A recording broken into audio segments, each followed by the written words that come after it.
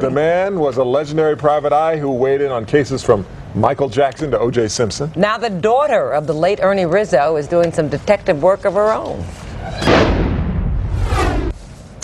He was a flamboyant private eye from Chicago who made national headlines. She's the daughter, now following in his footsteps. For the first time, Tracy Rizzo is talking about her late father, Ernie Rizzo, and her new plans to pursue the detective work that she says is in her blood.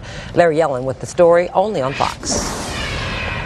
Yes, I have big shoes to fill. Not just shoes, but gumshoes. The daughter of famed private investigator Ernie Rizzo is following in her father's footsteps. Attorney Tracy Rizzo is expanding her divorce practice to include work as a private eye. I've had my license, and I used to help my dad out once in a while back when I was in college, but I just decided to start an agency since he passed away. Ernie died almost a year and a half ago from heart problems at the age of 64. He was internationally recognized as a colorful, outspoken advocate for his clients, ripping into megastars like Michael Jackson. I think Michael Jackson better get the chip off his shoulder and realize he's going to jail someday. And defending clients who he believed were wrongly convicted, like Richard Bailey, in connection with the disappearance of millionaire candy heiress Helen Brock. Bailey's, not the greatest guy in the world. He's a gigolo.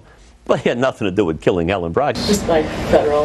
Your federal bar stuff. Tracy's been practicing law for 12 years, the first 6 with divorce attorney Enrico Mirabelli, who had hired her father when he needed a private eye. She'll never be as flamboyant. I think she's a little more restrained, but you shouldn't let that fool you. She's very good at what she does. Handling investigations will come easy, Tracy says, because unofficially she's been doing detective work since she was a youngster, when Ernie had her making phone calls on cases while he listened in. My dad would be on the other extension going, keep talking to her, and he would be trying to figure out who it was on the phone. Tracy admits she won't be performing the crime-solving stunts that often garnered so much attention for her dad. For example, there was the time he used 30 pounds of fresh lamb to disprove the prosecution's theory in the Riley Fox murder case. 99.9% of that type of work was created in my dad's mind, and I don't think anyone could duplicate that. Ernie also assumed numerous disguises, for example, posing as an Arab sheik atop a camel in the Middle East. As a lawyer, you're probably not allowed to pose as an Arab sheik.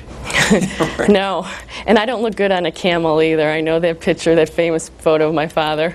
No, I don't think I could do that, not with a skirt on anyway. Above all, Ernie never shied away from the cameras. He was involved in every marquee case that you could possibly think of. And Tracy says she won't either. If Larry King or Geraldo want me there, I will be there.